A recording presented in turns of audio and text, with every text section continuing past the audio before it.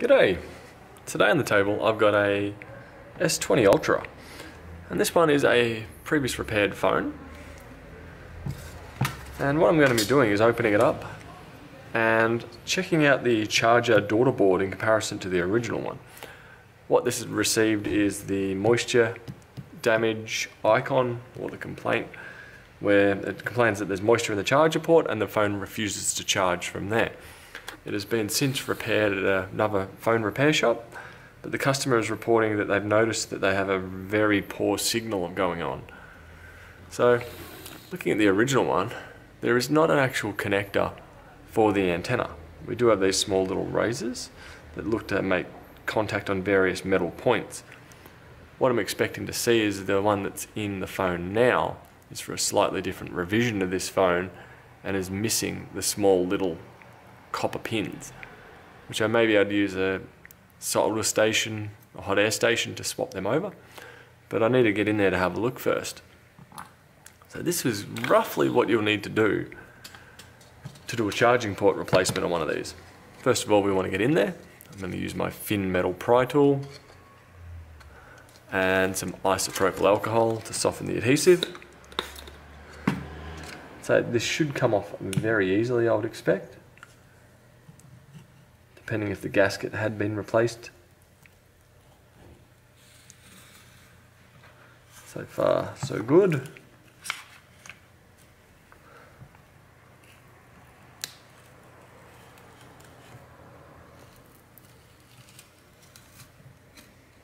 There we go.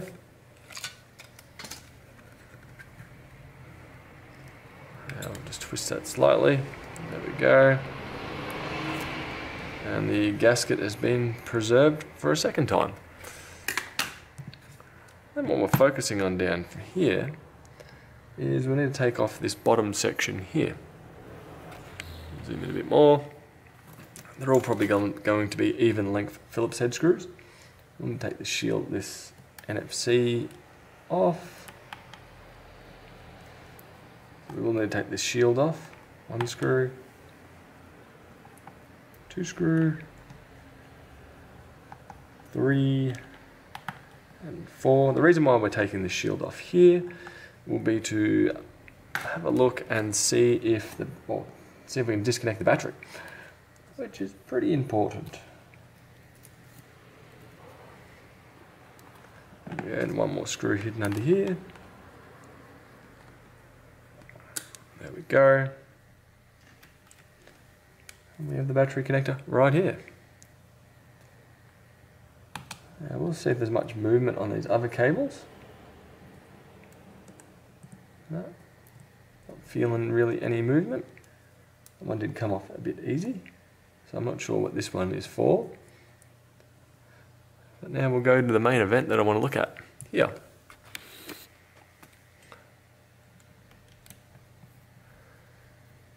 One thing to note is all these screws should be the same length. Previous Samsungs dictate they will be. There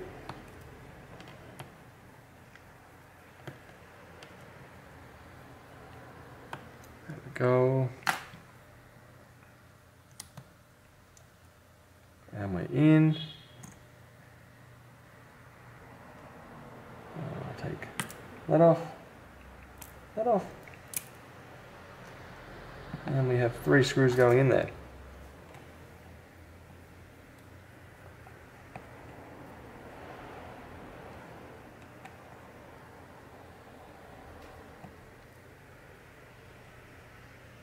Once I take this out, I'll just put them side by side and we will do a little comparison.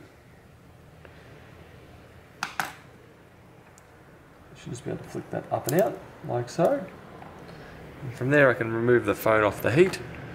Actually I'm going to put the back cover back on the heat. And looking here, compared to here, what do we see that's different?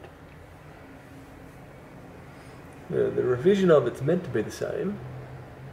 First thing I'm noting, these two here look different to these two. The height of them, from my angle, is different. So I'd say these two aren't making contact with if I get it in the frame, here. So there and there are two different size pins. I might have to bend these up. I'd rather try and bend them than hot air station off. But also looking down here, 1, 2, 3, 4, 5. This is occupied over here. Now, I'm not sure what the difference between these two ICs are, but I'd say that's definitely going to make a difference.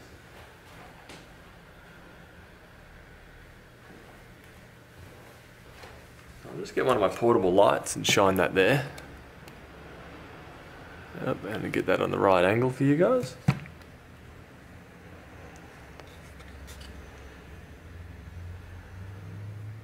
So I'm looking here compared to here. And also if you have a look along here, we're different again. I can see copper here, or I can see, oh no, it's mostly okay. Seeing copper there, and no copper here.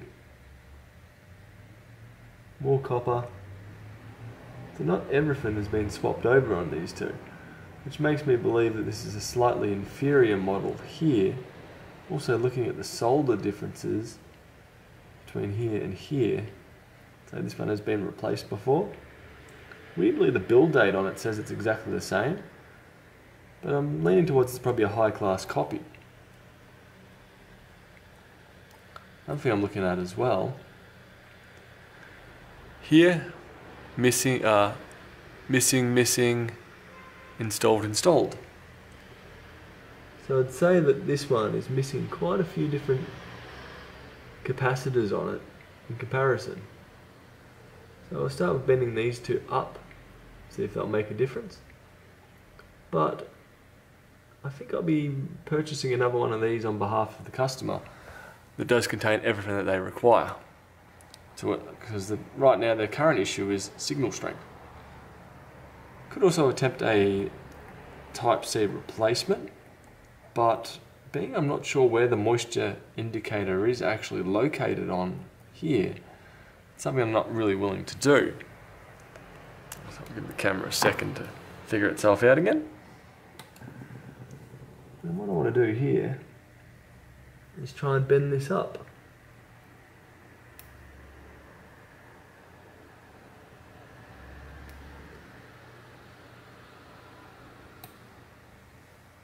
So it's not pretty, the bending, but what I want to do is make sure it does make contact. Where are we? We'll be making contact around here, I believe. Loosely connected over the top.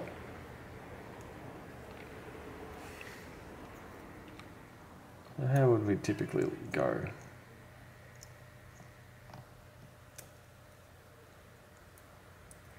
Like such. And these two pins are meant to be making contact right here. Sadly, that's only the loudspeaker, by the looks of it. I was only looking at half the picture as well. Flipping it over, what else do we get? 1, 2, 3, 4, 1, 2, 3, 4.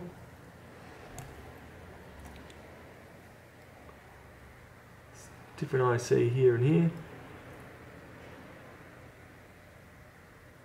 The pin layout does look to be fairly similar. This one here is the original.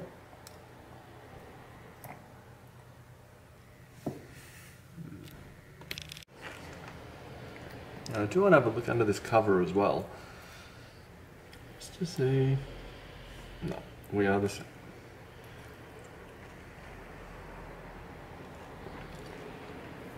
Okay, I'm going to put that back away. I don't think there's too much I'm going to be able to do to this one to improve it. So what I'm going to do is simply put this back together. So do note, probably the biggest takeaway from this video is there is different quality charging daughter boards. So you do have to be careful on what you get. I'm just going to bend these connectors up just a little higher So they are definitely making contact when I put it back in. So some of these aren't that high. If they're not making full contact on the board, on the phone, on the body, then they're not going to have good signal strength. But I will probably put that down to the missing capacitors, more so than a fault of this.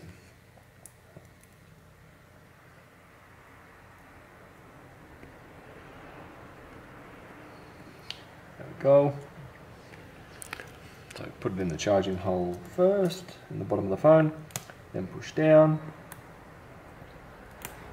There we go, we're in.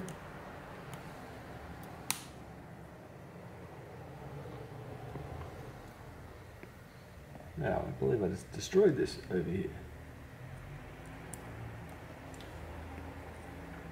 That is fallen off. That's handy. Very handy indeed.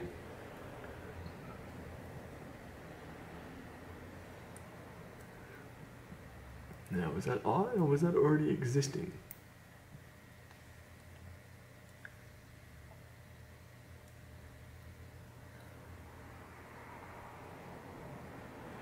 Not too sure, but I'll bust out the soldering iron and fix that up.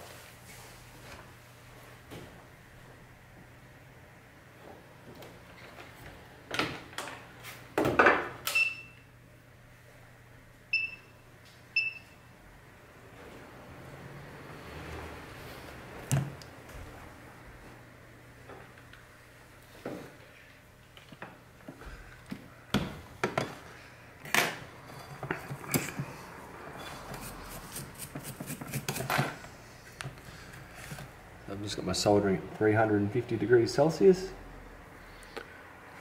And I'm just going to attach up here.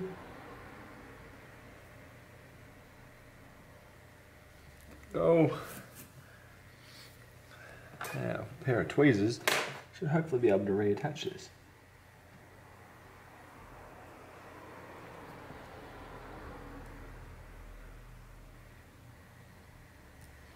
Actually, I'll put some soldering iron solder on the bottom of that connector.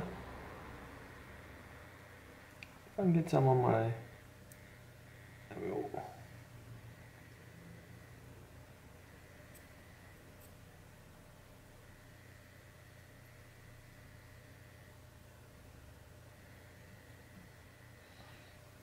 There we go. Give it a second cool.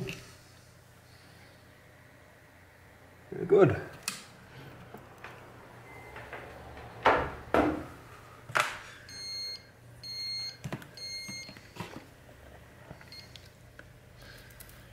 Turn that back on. Put the 3 screws back in the bottom here. Typically I would recommend to solder out of the phone, just to reduce any chance of actually damaging it. Or accidentally hitting the battery, which was definitely a possibility right there. There we go. Connect up, connect all.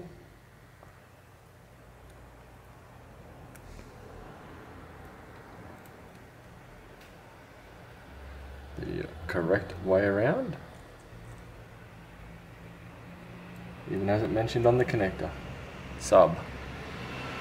Main.